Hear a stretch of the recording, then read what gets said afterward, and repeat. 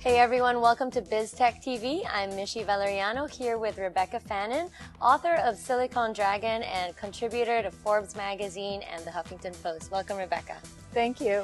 So Rebecca, you've been covering the technology and finance industries for a really long time now. What got you into China? What got me into China? Well, it's a long story, really. It's a long Silk Road.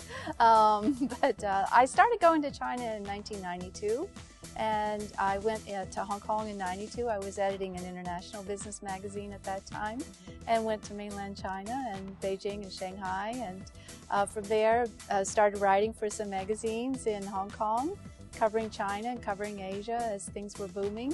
This was pre-financial crisis, pre-dot-com boom. Yeah. And boom then, bust. yeah, exactly. And then during the dot-com boom and bust, I was at Red Herring covering China and international. So I had a really front row seat on what was going on. Right. And that's really how I really became immersed in the whole topic. So that's where the fascination started. Exactly. Right. And what led you or inspired you to write the book Silicon Dragon? Well, I started going to mainland China regularly in about 1999 as a journalist, and I was really a pioneer at that time. There were very few business journalists, very few technology journalists, and that's not the case today, but then, 1999, was really a trailblazer.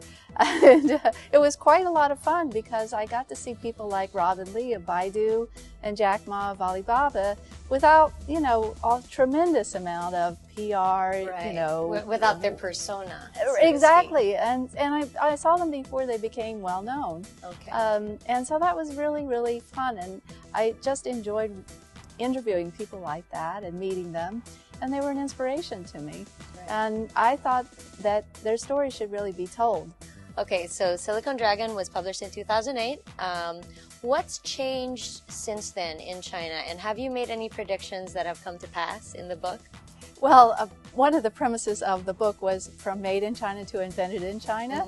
And I think we are starting to see that happening in areas like mobile telephony, where China leads the world in the largest number of mobile phone users.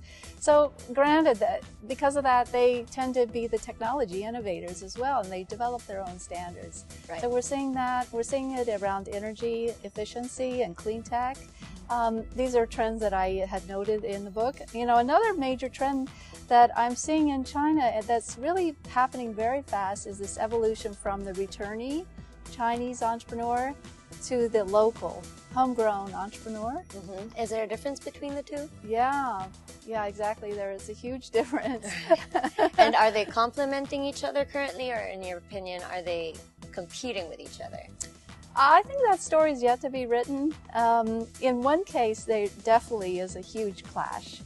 We have Ren and Kaizhen, both of them in the social media space. One of them is set up by a returnee Chinese entrepreneur, by Joe Chen, Stanford grad, MIT grad, went back to China. His company has now gone public on the New York Stock Exchange.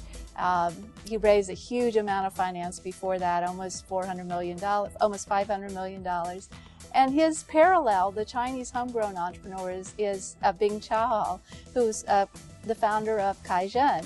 So the two of them went head to head with rival Kaizhen sites. One was called Kaizhen, the other was called Kaizhen 001. Wow. And who's winning? Well, right now I would say Ren is in the lead because they've gone public already. They have more users. Kaizhen 001, I think, still will go public. The prediction is that it will go public this year. But it's really a clash in personalities and style, these two, and they're both in the same space. Right, that's very interesting. What is it about Chinese culture or history or tradition that makes this kind of resurgence possible? Well, I think China has long been known as a very innovative nation. It's where silk and paper and printing and lots of the compass were invented. Gunpowder. And gunpowder, right. So we have this historical underpinning. And I think we're seeing it bubbling forth now in new areas, in tech areas. Part of your book deals with the common American conception that Chinese technology businesses are just copycats of innovations that Silicon Valley started with. Is that still true? And how, and if it is, how do the Chinese address that? Yeah, exactly. It is still true. There's about 1,500 Groupon Chinas. Some of them are very well funded and others are not. So I think we'll see some settling out on who's going to take that space. But in just every field, Tumblr has a copy, Quora has a copy, Yelp has a copy. The copycat thing is not worn out yet. It's still going strong. Right. But what you're starting to see is micro innovations, where tweaks of ideas that worked in the West. And is it more of just customizing it to the Chinese market, the Chinese sensibility? Exactly. And so what about Chinese-U.S. relations? Is there such a thing with regard to technology? Are they sharing information, trying to work together, or is it mostly just a head-to-head competition and trying to see who enters the other person's market, the other country's market first? Yeah, you know, it's interesting because so much of the funding for what's happening in China has originated from Silicon Valley. So in that way, it's not a competition at all. It's everybody win-win. But for particular business models and sectors, I think it's what works in your own market, generally. What works best in your own market. I think Facebook is talking about entering China. That'll be an interesting one to watch. Right. I do think we have seen a lot of American brands fail in China. Google is probably the most shining example. Yeah, and eBay. So it's been hard for the American brands to gain a foothold. And vice versa, are the Chinese more successful at gaining a foothold in American markets? They're not yet, partly because of the language barrier. But I think you're seeing Tencent coming in, you're seeing Alibaba coming in. I think you will see more of that, but it's really on the frontier. Okay. Well, finally, what's next for Rebecca Fannin? What are you working on right now? I've been slaving away at my new book, and my new book is coming out this fall. It's being published by Wiley. I'm very excited about it. What's it about? It's really taking this theme of Silicon Dragon and talking about Startup Asia. So the title is Startup Asia.